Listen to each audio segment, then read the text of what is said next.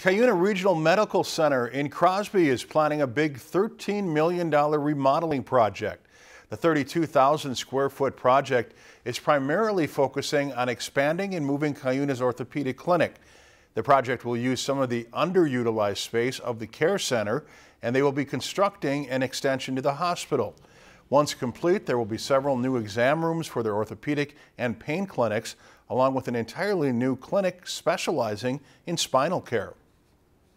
If you look at the 12 to 15-year trends around orthopedic surgery, the numbers are expected to grow in the neighborhood of 400%. So most of that is just due to the baby boom population hitting those ages where they need a lot of orthopedic services, and knowing that we're going to have to be prepared for that type of volume growth. Cuyuna Regional Medical Center will be hiring more physicians as well as a spinal surgeon for the new space. The project is expected to take between 18 and 24 months to complete. If you enjoyed this segment of Lakeland News, please consider making a tax-deductible contribution to Lakeland PBS.